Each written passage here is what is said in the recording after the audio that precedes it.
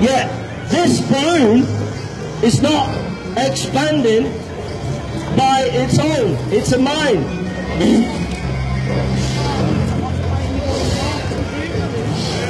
A mind is expanding that balloon.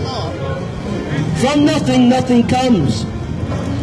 In the Bible it says that God created the heavens and the universe. There is a God. And because there's a God, there's order in your life. There's order in your mind. There's order.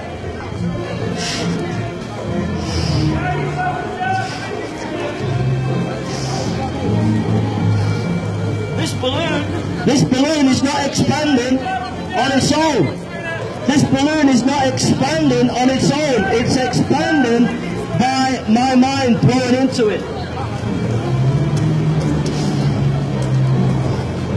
The universe is more complex than a balloon. And yet we're saying the universe just expanded from nothing, with no mind, and became this beautiful world. That is crazy. That is crazy to believe that from nothing the universe just popped into existence. Now,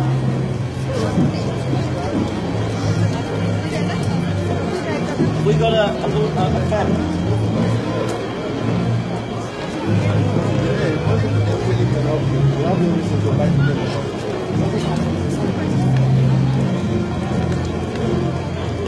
Now, this balloon's going to pop. So get ready. Right? The Big Bang. Pop. Now,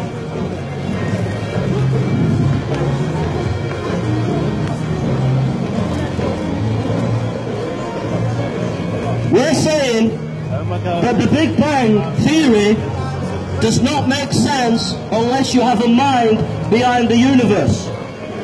If there is no mind behind the universe, how can the universe start to expand from nothing? How can the universe start to expand from nothing? It does not make sense. It says in the Bible, God created the world. And if God created the world, He created you. And if He created you, He wants to know you, and He wants you to know Him. He wants you to have a relationship. Now, I'll go home today if you can show me how the universe came from nothing. If you can show me how the universe came from nothing, I'll go home. But nobody can. It needed a mind. This balloon is not expanding on its own. It's a mind that's blowing into it.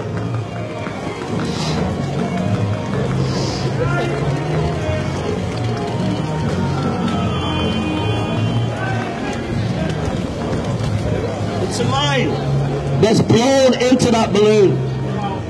And in the universe, it did not expand by its own. It was a mind. God created this world. And He created this world for you to have a relationship with Him. Now, God calls you today. He calls you to have a relationship with Him. He doesn't want to condemn you, and He doesn't want to send you to hell. He doesn't want to send you to hell. In fact, He came and died on that cross. He came and gave His life on that cross. Can you explain to me, sir? Can you explain to me? See this balloon? Yeah? Right? I'll go home if you can explain to me. Imagine this is the universe. Yeah? Right? The universe is expanding, yeah? It was my mind that produced that expansion. Right? Without the mind, without anything, how's this balloon going to expand? How's the universe going to expand when there's no mind? Yeah, no, but a mind did it with the mouth, yeah? Yeah. So what I'm saying is, in the universe, there was nothing, and then suddenly it expanded. How did that work? How did that happen? Without a mind.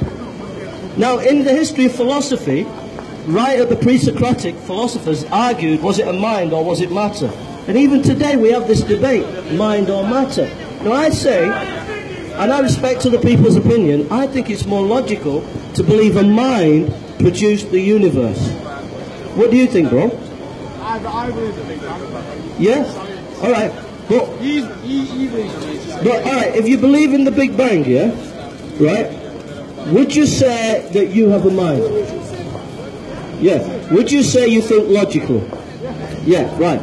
So there was nothing there, there was no mind, there was no logic, and then suddenly the Big Bang happened, which is an expansion, and now we have mind. Now, here's my logic, right? From non-mind, we get non-mind. That's my logic, yeah? Non-mind produces non-mind. So how do you get Big Bang, non-mind, producing mind? How do you do that? I'm not trying to embarrass you, because this is a debate.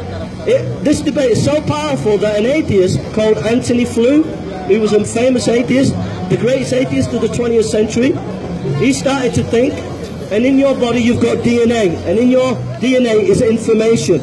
And he thought to himself, how can there be information in the DNA? Because there's information in a book, but how do you get information in the DNA? Somebody put information in the book, so somebody must have put information in the DNA. So you can only come to two conclusions. Either it was aliens or God. Antony Flew said it's God. Now he didn't become a Christian, but he left his atheism and he believed in deism. What we're here today is saying that one day you're going to die. I don't know you. You're a nice guy. I really respect you, mate. You look an intelligent guy. You look a nice guy. He looks a nice guy. You're a nice guy. I know he's a nice guy. And you're a nice guy, yeah? And we're not out here to condemn you or to put you down. What we're trying to do here is to share the gospel about how you can have a relationship with God. Now one day, I don't know anything about you, but I know one day you're going to die. Right? Alright. Alright, thanks. So one day you're going to die, yeah? And we want you to be prepared for death. But not only prepared for death, know how to live life today. God calls us to love. Jesus showed what love is. He sacrificed himself. When we see our soldiers in the army, they sacrifice themselves. That is love.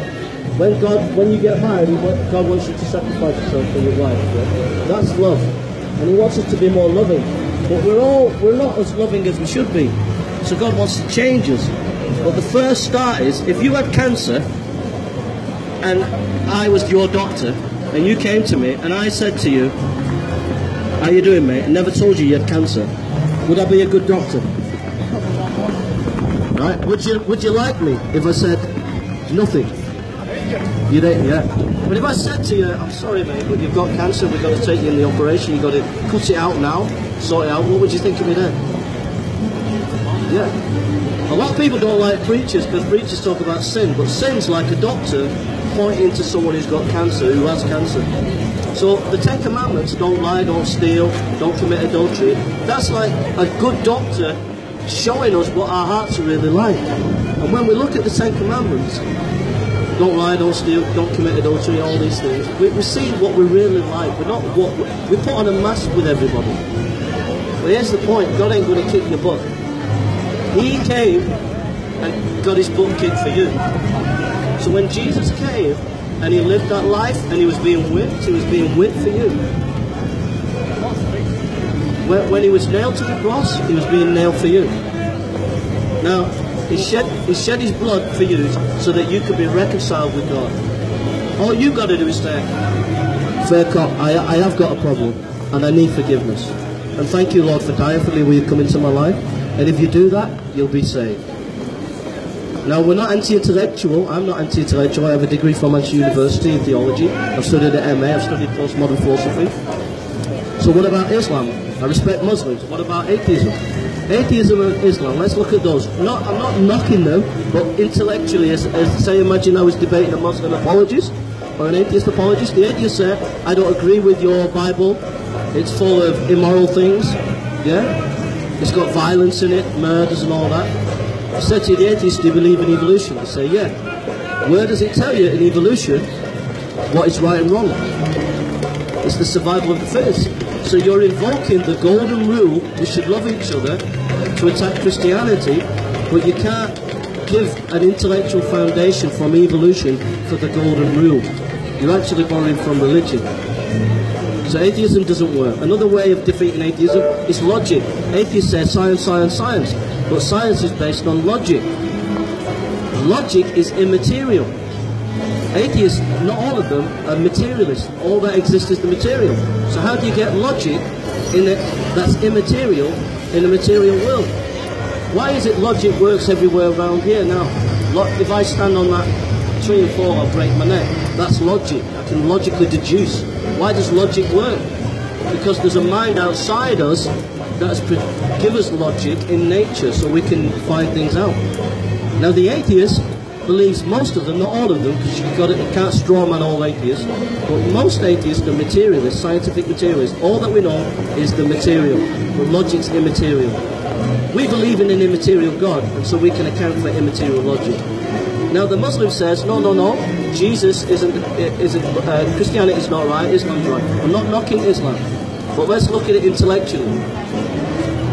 The Quran says Jesus did not die on a cross, right?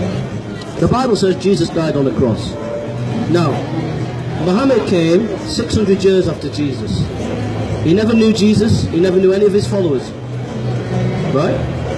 Those who said he died on the cross were Jesus' followers, eyewitnesses. Luke says he got his eyewitnesses.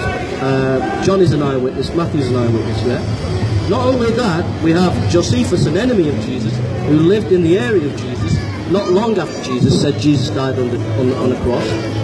And we have a Roman historian who lived not long after Jesus, Tacitus, said Jesus died. Now here's the point. We have two enemies who lived near the time of Jesus, said Jesus died on a cross.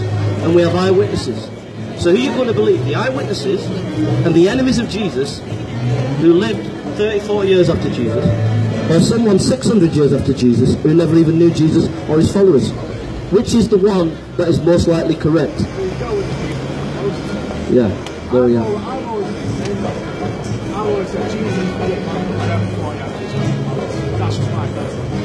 Okay.